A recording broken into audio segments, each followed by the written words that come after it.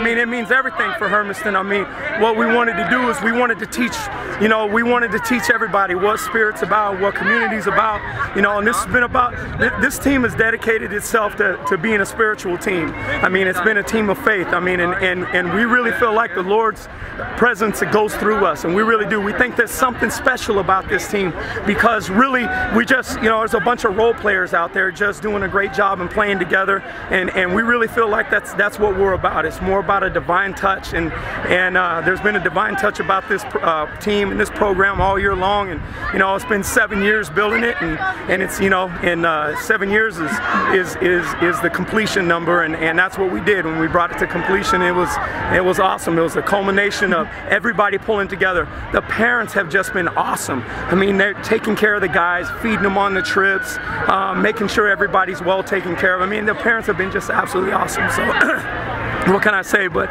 you know, I mean, it's like surreal right now. I mean, it still hasn't hit me yet. You know, I know when I start seeing the videos and stuff, I'll probably start bawling like a baby. But I mean, right now it's just so surreal because I'm still in game mode and still focused. But it's wonderful. I mean, I can't describe it. I mean, it's something that is going to stay with us for a long, long time because we did something in Hermiston that's never been done before, and that's won its first team, you know, a team sports state championship. That's never been done ever in Hermiston.